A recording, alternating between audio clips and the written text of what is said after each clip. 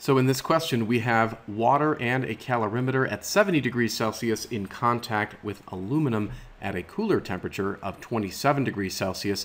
We have shown an arrow indicating that heat will flow from the warmer objects to the cooler objects.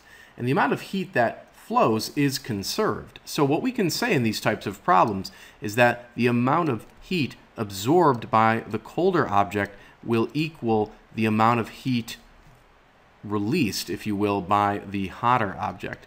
The only stipulation is that we have to include a negative sign in front of the heat released by the warmer objects. And the reason for that is as follows. The colder object is absorbing heat, so its value for the amount of heat that it's absorbing would be positive. Whereas the hotter object is releasing heat, so the amount of heat that we would calculate would turn out to be negative because it's being released. But of course, we cannot set a positive quantity equal to a negative quantity. So what we do is include that additional negative sign so that the right-hand side of the equation is indeed overall positive. That way we're setting a positive quantity of heat equal to a positive quantity of heat.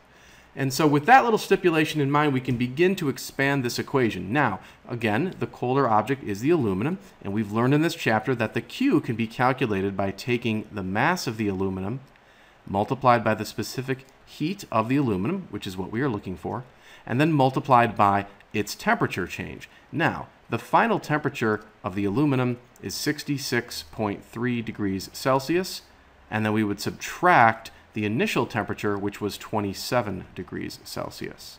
So that's what we'll put in for the delta T for the aluminum. On the other side, we have two terms, one for water and one for the calorimeter. Let's start with water. We would have negative the mass of the water multiplied by the specific heat capacity of the water, and then times the temperature change. Now, again, the final temperature is the 66.3. And the initial temperature for the water was 70 degrees Celsius. And then we're going to subtract, remember we are including a negative sign in front of all these terms on the right side, the mass of the calorimeter times the specific heat of the calorimeter, and then times this same temperature change right here. So we have filled in some of the values so far, but we know other values. So why don't we paste this equation again, but this time we are going to include all of the masses. So let's go back up and see that the mass of the aluminum was 0.2 kilograms. So we can actually plug that in right here. 0.2 kilograms. And then the mass of the water was 0.4 kilograms. So we can plug that in accordingly. Now, the specific heat capacity of water, we can check the table. It's probably not given. No, so they're going to expect you to look that one up. And that has a known value of 4186.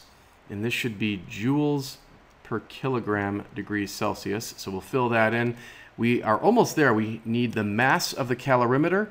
That was given to be 0.04 kilograms. Squeeze this in here. And then the specific heat capacity of the calorimeter was given as 0.63. We got to be careful here. That's in kilojoules. For some reason they did that to us. So for this 0.63, and we're going to run out of room here, you're going to have 0.63. Because it's in kilojoules, you have to multiply that by 10 to the power of 3. That will put it in joules per kilogram degrees Celsius. And then you're going to multiply by that temperature change.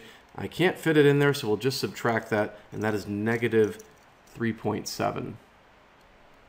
That's degrees Celsius. Okay, so we've squeezed everything in. Let's pick up our calculators and process this. You can try to do it in one step if you are feeling brave enough. And when you do that, you should get positive 6288.52. Dimensionally, the Celsius cancels along with the kilograms, so you're going to be left with just joules. Then you can multiply the 0.2 times the 66.3 minus 27 over there on the left side, and you get 7.86 This would be kilogram degrees Celsius, and that's multiplied by the specific heat capacity of the aluminum. Finally, just divide both sides of the equation by the 7.86 number. And when you do that, you will see that the specific heat of the aluminum is, well, it's about 800. These will cancel, so you get the specific heat of aluminum is 800. And then dimensionally, we have joules divided by kilogram degrees Celsius. So this would be the correct answer to the question.